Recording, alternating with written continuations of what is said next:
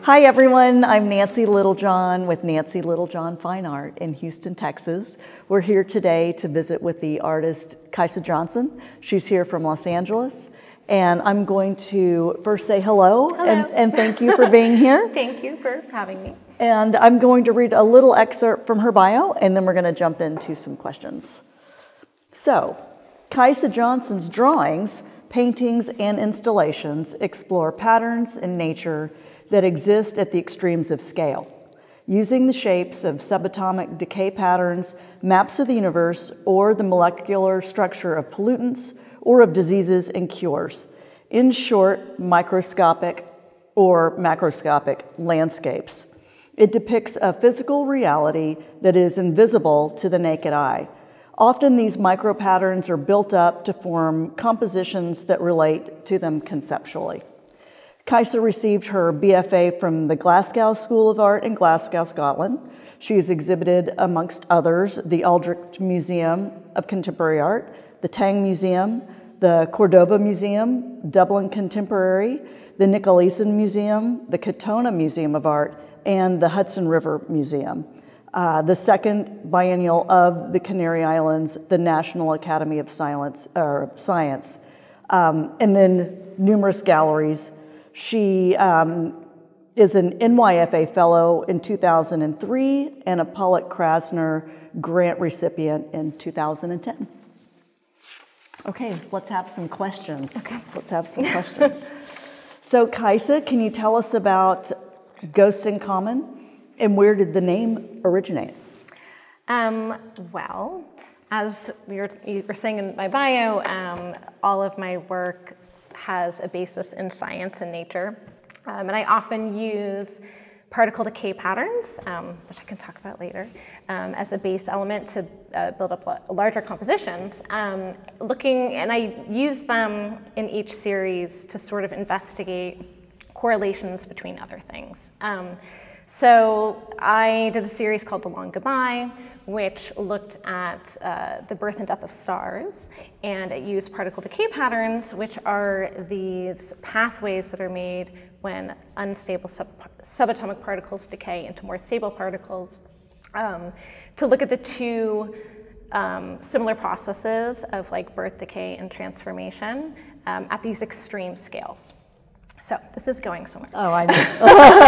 I know. So at the beginning of the pandemic, I was talking to my neighbor, who is a medieval historian. Her name's Mary Robertson, and she ran the documents library at the Huntington Museum. And she's this brilliant, amazing person. And we were talking about the parallels between the medieval experience, especially the mid-14th century, in Europe and today. And so the mid-14th century was when the Black Plague decimated Asia, Europe, and Northern Africa. And a lot of the same things were happening then, where people were quarantining, people were staying apart from other people. You know, their worlds became very small. And you know, the objects that they were surrounded by while this was happening were a lot of the same objects that we were surrounded by in this circumstance.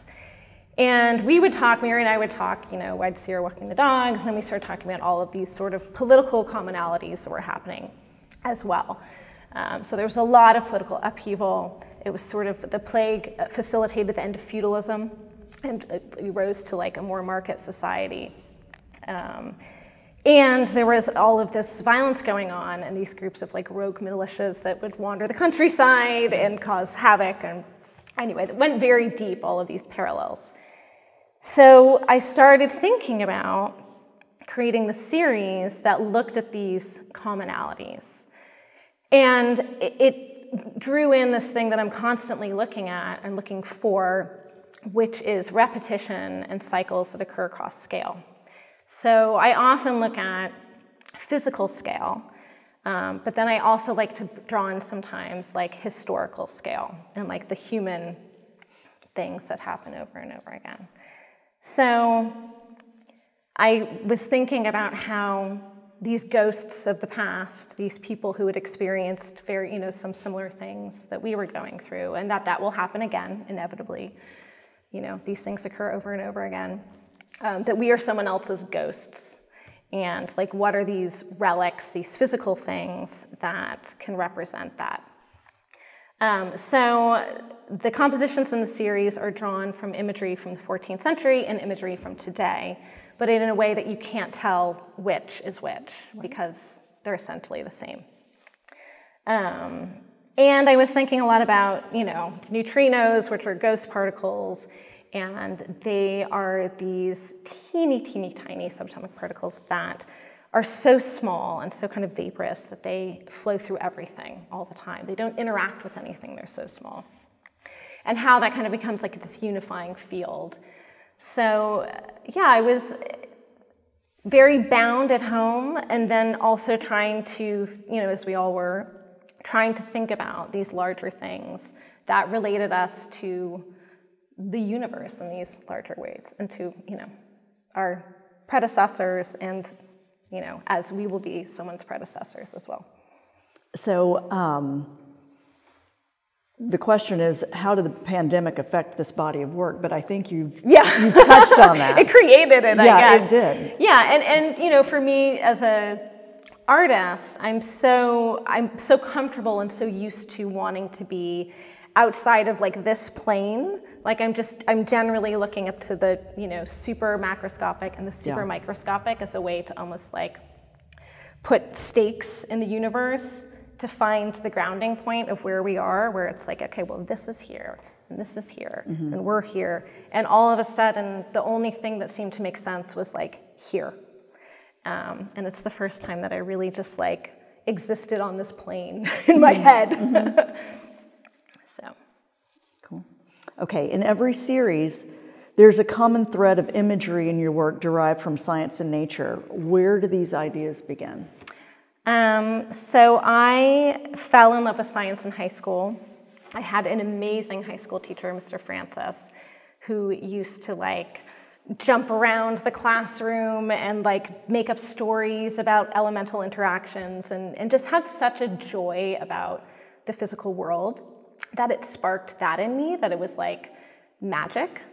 And it's so exciting to me that through thinking and through technology and through problem solving, we can understand the massive, beautiful thing that we're a part of.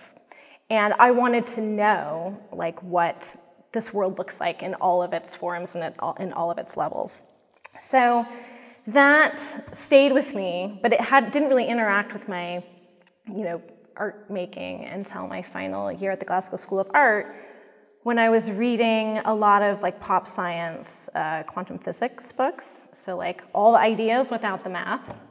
And I came across images of particle decay patterns. And I had been thinking so much about drawing, as you do when you're entrenched in it in art school.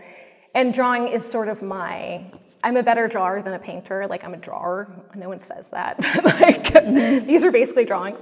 And to see this thing that I was obsessed with, like manifesting as this fundamental like physical practice of the universe, I was like, holy shit, the universe is drawing. This is amazing. So I became obsessed with those marks, and it became my mark making, where that became my alphabet. Yeah. And initially, I was just using the particle decay patterns and drawing them over and over and over again, very large scale, so that they would form this web with areas of like mass, and just sort of like thinking about this idea and trying to understand this idea of energy and mass being the same thing, and two sides of the same coin. And then throughout, the years as they progressed, I got interested in like different scales. So I'm sort of always thinking of what I do as like an elevator, right? And like the rooftop is the cosmos, and the like sub basement is like, particle physics. And then I get to like go to all these different floors and see like, what does it look like on like, lower basement 3 where molecules are happening? And what does it look like, historically on like floor 13? I think that way too. We're always on an elevator, right? It's like Charlie and the Great Glass Elevator. That's amazing. Yeah, so it's that sort of, you know, all of these disparate things happen, but I'm thinking of them as like the same building with just like different elevator stops. So yeah, so then, and that allows me to pull in all, you know, imagery from any scale. But the boundary is that I want there to be that like natural and, you know, nature is known through science, imagery that allows us to see something else about our world. Like that's what's ultimately interesting to me. Okay. So I think that we're all used to seeing Kysa's work on a black or white background, but for this show, she's been working on the raw linen, which is just absolutely exquisite. So can you tell us about how you made that transition, or what made you decide to use the linen? Yeah, I had done a bunch of the Ghosts in Common, like there's the little bowl that's in there and the chair on the black gloss, and I liked using these everyday objects against the glossy black to kind of relate it to the cosmos, where you're like, here's this daily object, but it's from the stars, like everything is. And I wanted to, you know, and then I always use chalk on blackboard, and I have since art school is sort of this reference to the scientific imagery that I'm using, and I had done some of those. And I tried to make some white ones, and it just like wasn't happening. And so I kind of gave up and was like, okay, they need to live in the black and the, you know, the sort of chalky gray. And then I had brought the black ones to be stretched, and the woman who stretches my paintings had just gotten in this Belgian linen and was like so excited about it. And was like, oh, it's so smooth. And I was like, I don't do that. I do white and gray and black. Right. And I couldn't stop thinking about it. And thinking about how it actually was the most appropriate, it was so earthy and so like of this earth. And here I was resting on this earth artistically for the first time, maybe ever. And it seemed to resonate with the subject matter and the ideas. So I tried it. Yeah, and it was so, it like opened up this whole other world of materiality. And, you know, I'm using like all of these things that I've used before, but together. So, you know, watercolor, gouache, ink, acrylic paint. And that allowed me to just really vary. It doesn't vary the marks, because I'm always using, like, you know, these are all the particle decay patterns. So the 11 particle decay patterns that I use as my base alphabet are there, occurring over and over again, building up the mass of the composition. But it allowed me to make ones that like disappear further, you know, into the background and like really sit up on top. Do you want to talk to us a little bit about your mark making process? Sure. I mean, it's, so there's 11 particle decay patterns that, there's more than that, but there's 11 of them that I kind of have become mine. And I will draw them over and over again until they start, you know, building up the areas that become the subject matter. So if you look at a piece, once you know one of the shapes, you're going to start to see it over and over again. And I'm trying to find one that's super clear here, and I don't know that I can. But there's one, my favorite one is called the arabesque. And it's like this one line that goes up and then explodes into 10 different tendrils. Here's one that looks like a tulip. That's what I call that one. But so it goes like straight up, and then it explodes into 4 different particles, so you get this like bowl shape, and then two little particle lines in the middle. Yeah, and I love them, and I like have different relationships to them. So like sometimes I'm really into this one, and sometimes I'm like, oh, that one's so annoying. But you know, do you try to incorporate all 11 marks? I do, yes. Okay. I do kind of feel like I need to. It's like you can't have really let the child know that one's your favorite. Okay. Or whatever. Yes, so I do. But some are good at, you know, they each have, you know, of course, their own shapes, and so some things are good at making straight lines, and some things are good at making things bulbous, and some things are good at giving you a hard edge. So I know sometimes what one I need to use to accomplish a certain aesthetic thing. So the subjects range from everyday objects and flowers to the cosmos. So can you explain how you get, how you get from one to the other? So again, it was sort of thinking in these mini like strata where, you know, the domestic objects was looking at these common objects between these times. So, you know, bowls from drawing, you know, medieval drawings from the mid-14th century, or like domestic scenes from the mid-14th century. Or there's a lot of garden imagery to be found there. And the garden one specifically took on its own little like sub-series because, you know, I was using my garden at home and then these, you know, gardens from them to make these paintings and reading about like what was in the gardens then and what was in my garden. And a lot of what was in my garden, mint, rosemary, wild roses, thyme, were used, they were dried up and used as, you know, ring-a-ring-a-rosies, so pocket full of posies. Mm-hmm. People would put these dried herbs in little kerchiefs and carry them around their faces, hoping that it would like ward off the sickness, mm-hmm. and also would, you know, drown out the stench of death. Mm-hmm.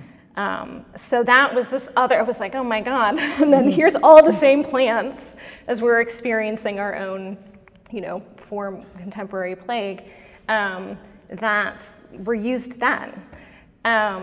So that became really interesting to me, and those, I've kind of gone off on a tangent of the plague garden ones. And then the cosmos ones, I just did a few because that was sort of this outer idea about another commonality, that we are consistently looking to the cosmos for an understanding of ourselves, mm-hmm. and that is a very human experience. So again, and these are more discernible, but like these drawings of the cosmos from that time and then what we kind of know now. And so it's the same thing, but then those of course are slightly different because we can see more and understand more. So how does this new body of work relate to, say, she did a solo show at the gallery, and it was based on, it was called Crude or Black Oil, and it was about the composition of the structure of petroleum at different stages. Yeah. So how do you... Yeah, how do I get from here to there? Yeah, yeah. I mean, it was, again, I think with each series, I'm like, in the way that Ted was saying, like you're posing a question, mm-hmm. or an idea. And so that was about, you know, how do I understand through these physical, natural patterns, the substance that has like defined our age and has created so much like havoc and war and then innovation, and then like it's such a powerful thing that's like almost neutral. Like it's not inherently good or bad, but our interaction with it has been, you know, explosive.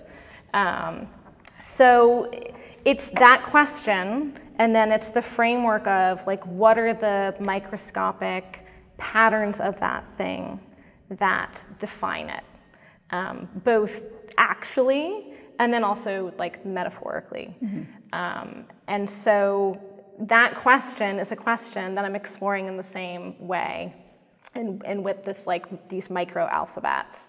And then this question was like, what defines this time as a human experience? You know, that is, what are these common threads, mm-hmm. that tie it together? And then what are the marks that are commonalities, and then also metaphorically about like transition and dissolution and the constancy of cycles by looking at physical cycles and historic cycles.